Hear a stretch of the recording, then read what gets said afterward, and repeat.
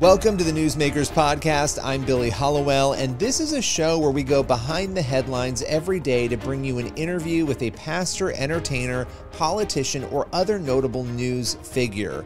And this is a show, again, it's daily, but it's based on our weekly TV show, which is also called Newsmakers. You can watch it on the CBN News channel and also on our YouTube page.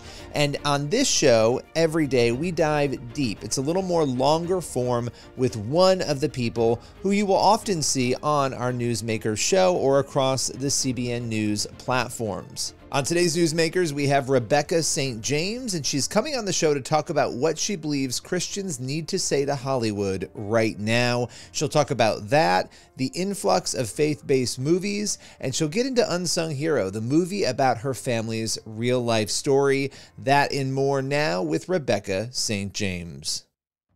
So the film Unsung Hero tells your family's story. Just to kind of go right out of the gate on this, what went into your decision to sort of say, you know what, we want to tell this story on the big screen?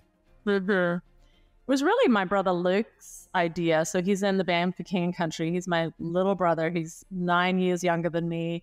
And then Joel is my other brother who's also in the band, 7 years younger. And they kind of came up with it like really in 2020 and just felt like it was time.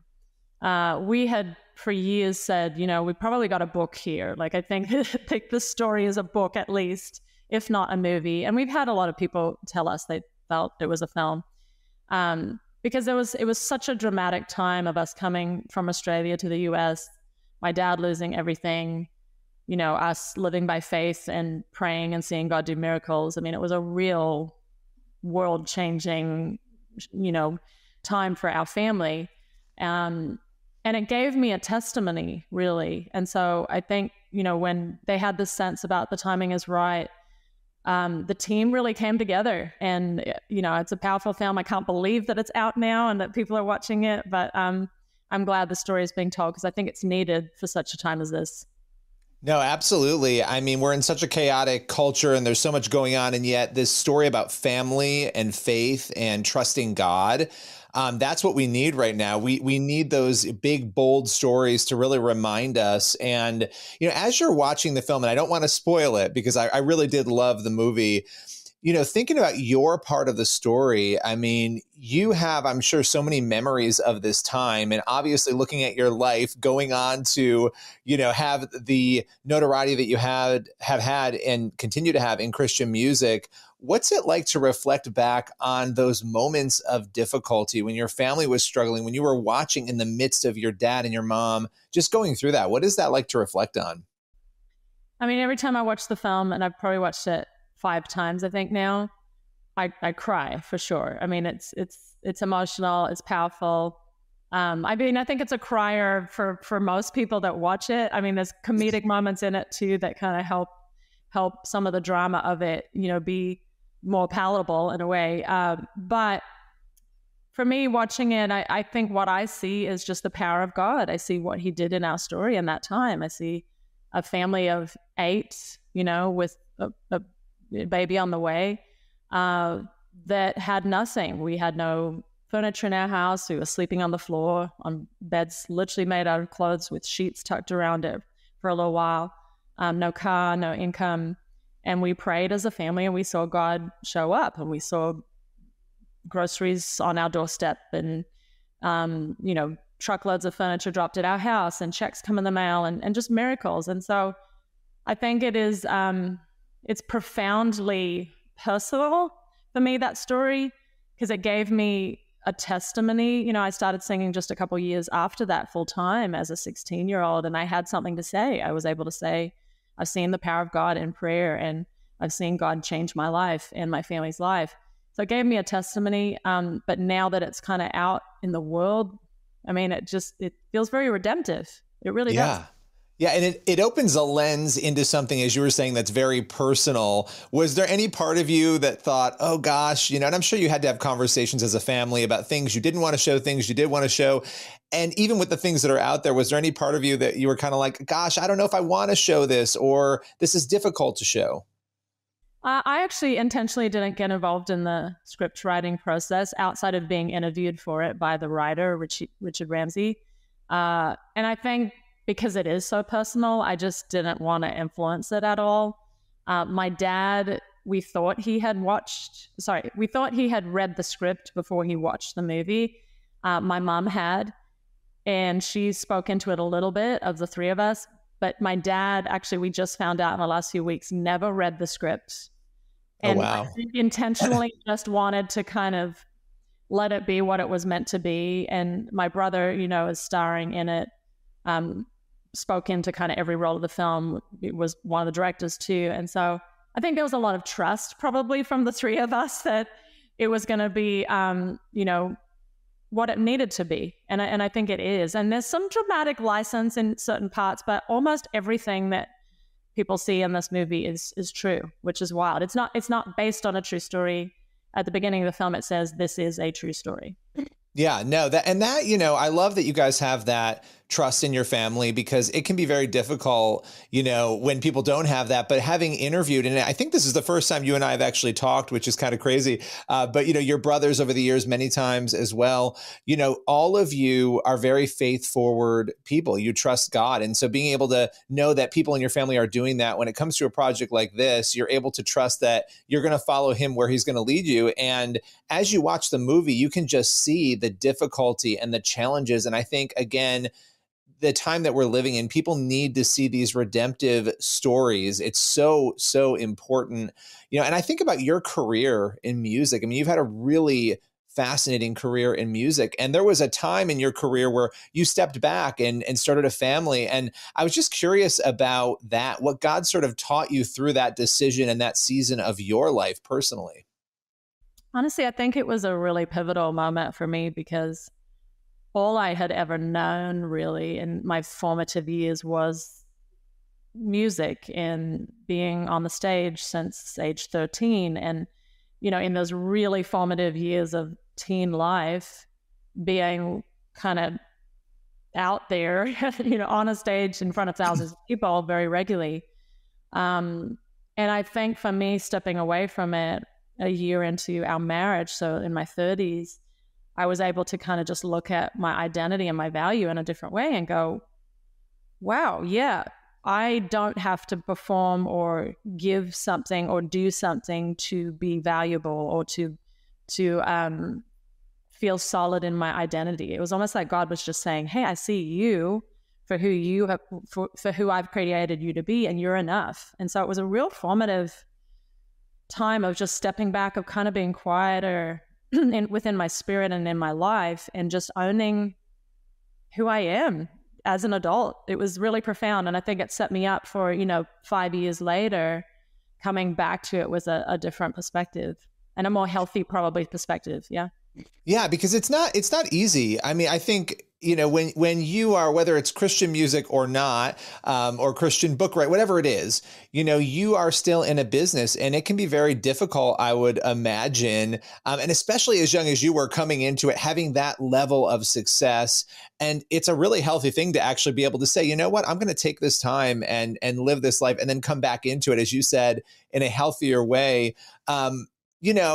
What would you say, and I want to talk about the positives, but what are some of the challenges of music and of being in the industry just as a Christian? I think, not buying into kind of what people say about you in a way, or like, as my dad would say and did say back in the day, because he managed me, and the film shows that.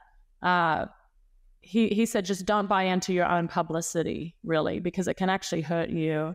It can become a trap. It can become a place of pride. It can become a place of selfishness that can really ruin you. And so he wanted just this heart for God to be primary for me. And I think he really encouraged like my heart to be protected in that way, from, just becoming about the trappings of this world. I think the enemy for all of us is like trying to tempt us into thinking that things and money and power and fame are what we want. And it's such a trap. I mean, Proverbs is so full of warnings about not buying into these kind of things, and the New Testament too. And so Yeah, these are the things that I think I'm so thankful for, that I had my family kind of speaking into, and I had, 6 siblings around me and my parents on the road with me, just kind of helping there to be the sense of home that came with, and the sense of solidness that was outside of what everyone was like saying about me at that point. It was like what their support and their encouragement was what mattered and helped me stay grounded, along with, my relationship with Jesus. And I'm thankful for that protection. Yeah. And, you look at all the positives too that come along with being able to be a voice and have a voice and point people to the Lord. I would imagine that has been incredible. And you have this film now where you're getting to do that in a different way. Yeah. What is your hope for that? Yeah. Well, I mean, it's wild because, you alluded to some of the painful side of it. And there was some loneliness in those years too. I longed to be married, and I didn't end up getting to meet my husband till I was in my early 30s, and getting married then, and then starting to have children in my mid 30s. And we have 3 kids, and I'm like so grateful. I mean, I'm living my dreams, honestly, now. And then the film even says that at the end of the film. I say to my mom, like, from side of stage, like, you're my hero. You're who I want to be like. I've wanted my whole life to be a wife and a mom, and that high calling that you've had on your life. And so honestly, it feels very redemptive. Like I feel in my own story, what God is doing right now is bringing kind of fulfillment to things that he's put in my heart, both on a personal level and a ministry level.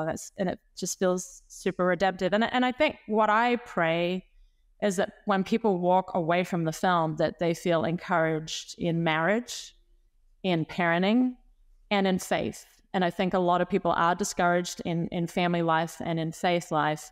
And I think if people can walk away and go, wow, Lord, I want to follow after you. I want to embrace this adventure that is the Christian life.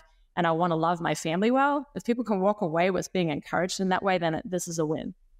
Yeah, no, that's incredible. And, and I think story is the way you do that, telling stories in this way, getting to see a real life story of a family that struggled, who had faith, who then had to cling even deeper into their faith, and watching the result of that at a time when there is, the desperation your family was experiencing. There are all sorts of other forms of desperation that we're watching all around us right now, a culture really hungry and thirsty for something true and real. And that's why we're seeing these baptisms, right? These mass baptisms, all of this activity. And this feels like another piece of that puzzle that can really help, draw people into the Lord. Yeah. And I think there is this kind of momentum in the arts that is kind of ground that's being regained, I would say, when it comes to faith kind of leading in culture. And I think of Jesus Revolution and how strong that was. I think of I Can Only Imagine. I think of how this film, people are coming out like to see the film in droves. I mean, it was beautiful. Last night I was at a theater, and there was 14 different screenings of the film, and each one of them was full. And so I think people are hungry for these messages. And when we show up in the theater, we say to Hollywood, we need more of this. We need more family content. We need more clean content. We need more God-honoring content. We want this.